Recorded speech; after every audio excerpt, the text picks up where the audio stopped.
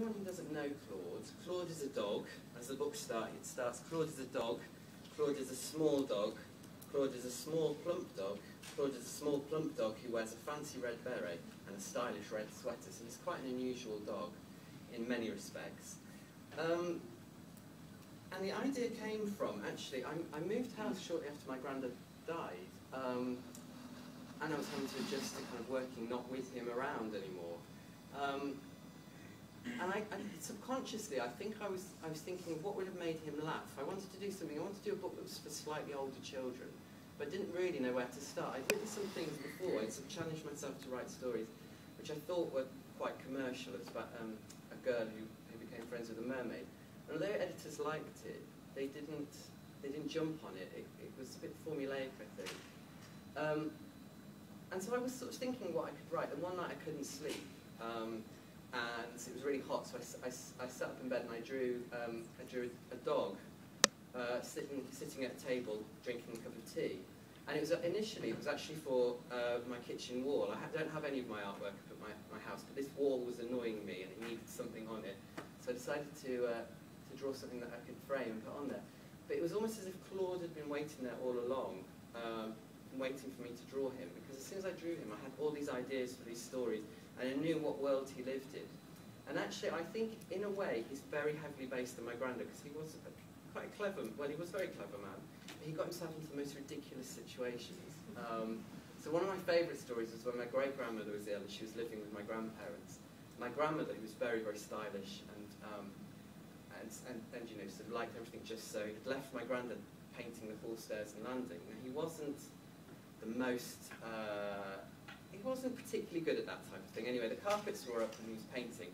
He just finished and he stood back at the top of the stairs to see what he'd done and knocked the entire top paint down the stairs. So my great-grandmother came out of bed and she was saying, "Alice is going to kill you." So he said, don't worry, I can do it, I can clear it up." So he cleaned it all up and it was immaculate, perfect. My grandma came in, opened the under the stairs door to put her coat in there, and all the paint had come through, and she had a fur coat in there as well. So he didn't get away with it, but it was always that type of thing. So he got stopped by the police on the way over to Birmingham. He didn't know what he'd done. It's because he'd left his briefcase on top of the car. So he managed to get all the way from Coventry, which is where I'm from, to Birmingham with this thing on top of the car. So it's all those little things. I decided to, maybe this could be something. But mixed in with that, I'm kind of influenced with a lot of things. I love listening to other illustrators talk. And I am influenced by a lot of them, but I think I'm more influenced by film and TV. I did watch a lot of TV and a lot of films when I was younger, but not necessarily the type of films that 5-, 6-, 7-year-old would watch. And that was mainly down to my grandparents as well. My granddad loved comedy and sort of silly slapstick things, so I sort of grew up on Allo Allo and Carry On films and Morecambe and Wise. So it all kind of mashed together, and I decided that I wanted this book to work a little bit like a TV show. So I think you were saying earlier, Adam, about like a static cartoon. That's what I wanted, because I always imagine, in any book I do, I always imagine it as the page is a stage, and that's how you communicate to the reader.